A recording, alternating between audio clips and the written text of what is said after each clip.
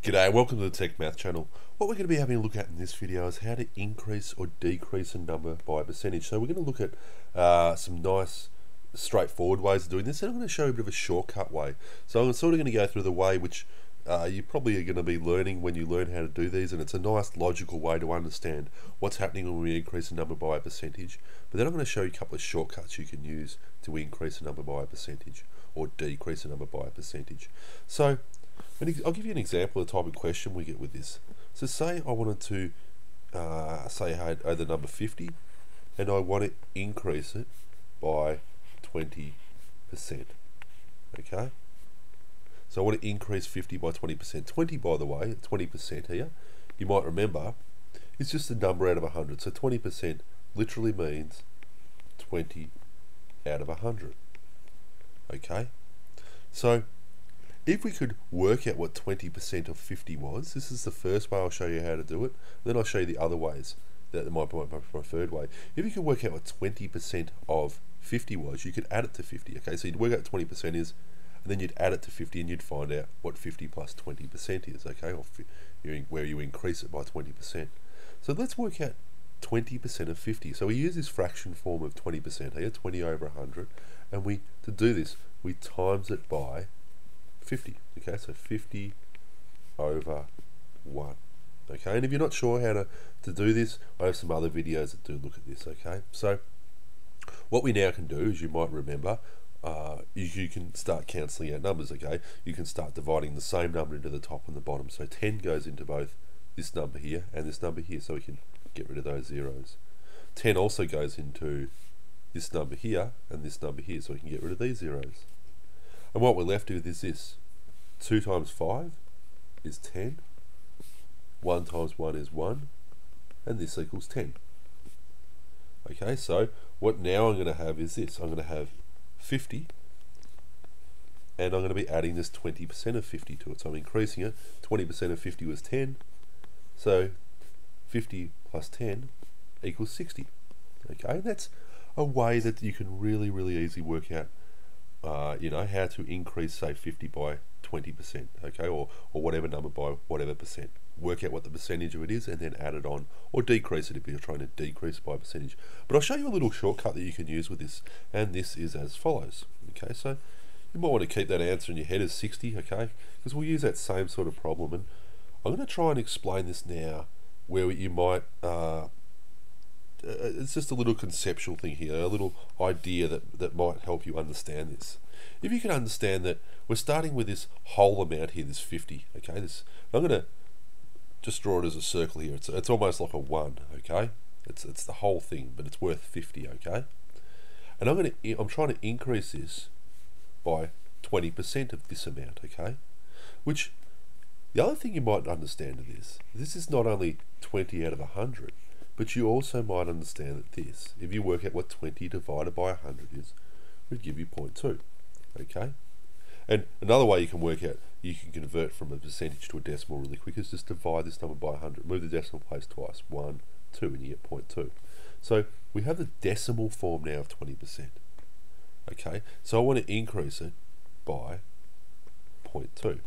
Okay? So really what I'm doing is I'm actually trying to find out what 1.2, okay, because I've got the 1 here, and I'm adding 0.2 to it. 1.2, okay, so I'm going to add these together, of 50 is. Okay, so 1.2 times 50.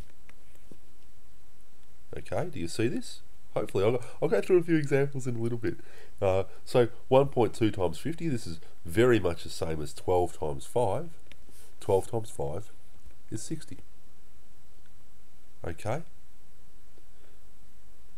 Alright, I'll give you an example of, again, how you might actually convert these sort of things, okay? So I think I may lose a few people with that. They're going, what's going on there? And so I'll try to re-explain this again. I'll try to give you a few examples of what you would get, say with some questions. Say we were trying to, not even where I'm working them out straight away, but where I'll just show you how the equation you would be doing to work it out.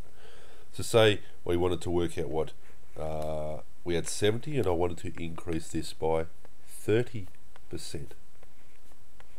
or I had 90 and I wanted to decrease this by 45%, or I had 100 and I wanted to increase this by, say, 12%. Okay? So there's a couple of questions here. Now the way that you would set this up is as follows. It's the same as getting 70 here. And this is going to be a 0.3. So this is the one part, but this is a decimal is 0.3. So I add this because I'm adding it onto this one part here. I've got 1.3 and I'm timesing these numbers. And that will give me my answer. Okay? So you might be able to work out what that is. That would be 91. Okay? Because 7 3s are 21 plus 70 is 91. What about we do, say I wanted to take 45% off. You might see the trick with this one, because this, again, as a decimal, is 0.45, but now I'm not adding it to this one part here, I'm taking it away, okay? Because this one we had 1 and we're adding it to 0.3. This one, we're taking it away. So what we're actually ending up with is 1 take away 0.45 is 0.55. Okay? And I'm going to be timesing this by 90. Okay?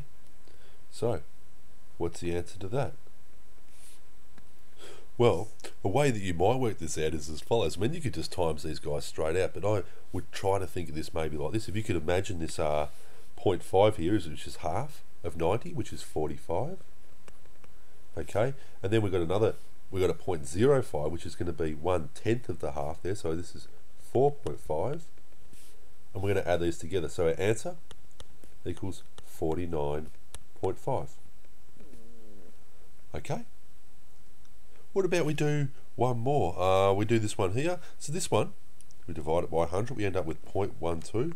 This we're adding to this one here. We're going to be timesing by 1.12, and we're timesing this by 100. It's a nice easy one, isn't it? Because all I'm really doing is moving the decimal place 1, 2 times 1, 2. So the answer is going to be 112.